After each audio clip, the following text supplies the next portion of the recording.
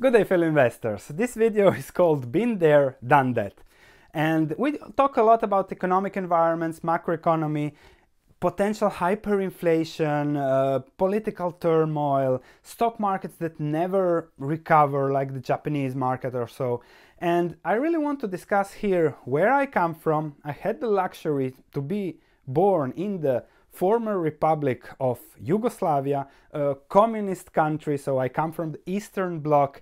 And when you say inflation, war, stock market never recovering, been there, done that. I have seen it all from my perspective, from where I come from. I've lived through everything, and I just want to show you in this video that I'm sure 90% of my viewers never seen such things, because either they are very young or they don't even imagine that can happen because they are biased by the current stable market environment, stable interest rates, stable inflation, stable long-term economic growth. Even if we had the crisis in 2009, many of you were still in high school, but even that was just a blip. Okay, 2009 crash, huge intervention, and everything was stable. Things can get unstable, and where I come from, Yugoslavia, small country, an isolated ecosystem where all these things happening now in the global world might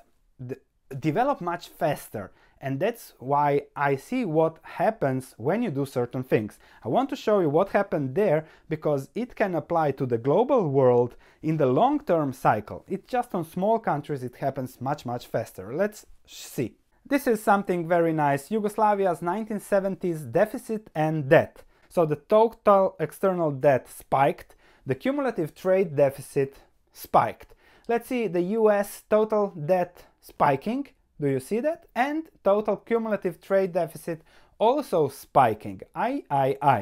Where did this lead back in Yugoslavia? Well, over the next 10 years from the 1970s, that continued, and then at a certain point in time, when inflation went out of control, you had inflation, yearly inflation of 1,252%. I remember I was a kid and we were given a pen so that we can write over the 4 zeros and make the notes of a smaller denomination. But that's crazy. But I've been there. I know how that works and how that ended. Then, as Delio says, and I hope it doesn't happen, this is Dubrovnik, not from a medieval artistic picture, but this is from 27 years ago, as we had a war, unfortunately. I hope I never see a war again, we never see a war, but I've been there, done that, so I know how it looks like, and it's not nice. However, afterwards the situation got better, and then we have a real stock market boom. Everybody was exuberant, price-earnings ratio went to the sky, and then 2009, small economy, Croatia in this case, and everything crashed. And it didn't recover forever. Now the stock market is even lower than it was in 2005, 2012, so really bad performance because of valuations, because of the quality of the businesses over the long term.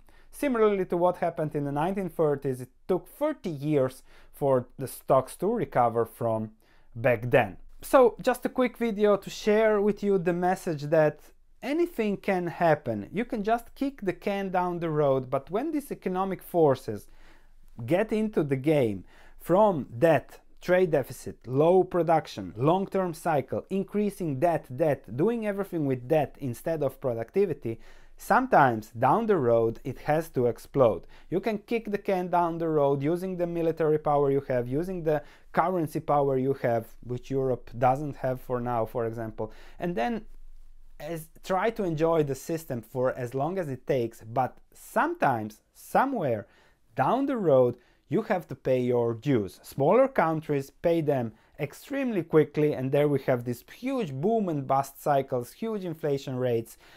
And that's what I've been through, that is what I've seen through my eyes, but I want to also to give you the positive picture. Life in the 1980s back in Yugoslavia was much worse than what it is now in Croatia. People live better, technology improved, they have all internet, they all have mobile phones, they all enjoy their coffees at their cafe in the sun. So things are, from a perspective, GDP perspective, not that much better, but life goes on no matter what. Even if within inflation, life goes on.